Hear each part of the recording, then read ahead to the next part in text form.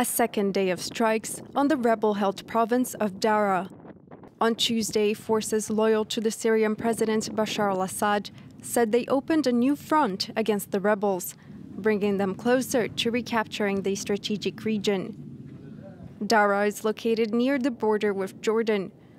Government forces are aiming to reach the crossing between the two countries and prevent rebels from using their proximity to Jordan for financial gains.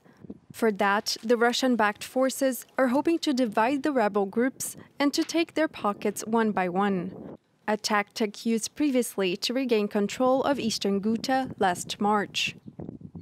The Syrian government has been bombarding regions close to Deraa over the past week. The United Nations said the airstrikes killed civilians, including children, and that a hospital was destroyed by the bombs. At least 45,000 civilians have fled the fighting, most of them hoping to cross into Jordan. But the Jordanian government said the border would remain closed to refugees.